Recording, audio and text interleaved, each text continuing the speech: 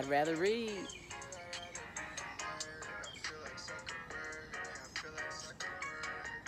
Hey, I'd rather read. I just love that theme song. Zuckerberg by Pax Sosa. There's a clock in my sock by Drthinkenshine. There's a clock in my sock.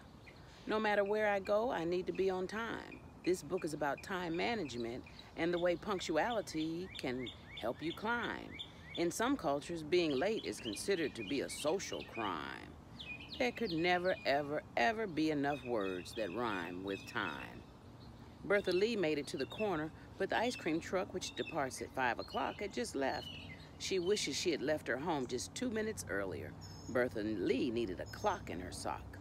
Drthinkenshine has a clock in her sock. Tick-tock. Do you have a clock in your sock? Tommy's dad was late for work because Tommy missed the school bus, and his dad had to drive him to school. The bus comes at 7 o'clock. Tommy got to the bus stop 5 minutes late. What are some things Tommy can do in the future in order to get to the bus stop on time? Tommy needs a clock in his sock. Drthinkenshine has a clock in her sock. Do you have a clock in your sock? Tick-tock. Manny was 15 minutes late for the spelling bee, so he was disqualified.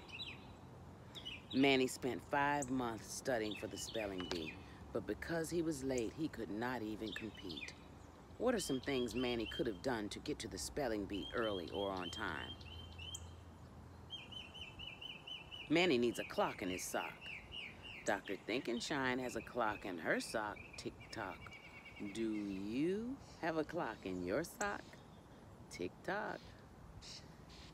Tanya's neighbor pays her $25 each week to walk her dog before school.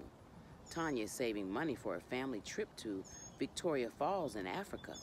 Victoria Falls is located between Zimbabwe and Zambia. Tanya overslept 4 mornings, so she only earned $7 one week.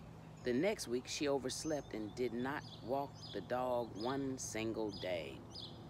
She earned no money that week. In fact, her neighbor hired a new dog walker. Tanya needs a clock in her sock. Drthinkenshine has a clock in her sock. Tick-tock. Do you have a clock in your sock? Tick-tock. Nathaniel woke up at 5 o'clock in the morning because he wanted to hang his posters for the class representative election, have breakfast in the cafeteria, and make it to class on time.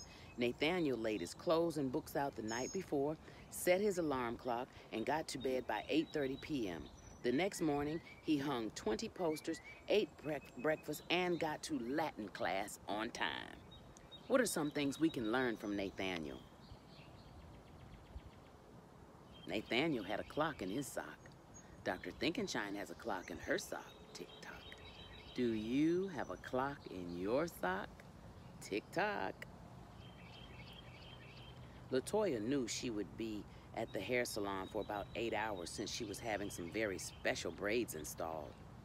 She took a book, her spelling words, her Sunday school lesson, her Greek flashcards, her nail clippers, and dental floss. LaToya clipped her nails, cleaned out her backpack, studied, and read while she was having her hair done. She even brushed and flossed her teeth when her stylist took a break.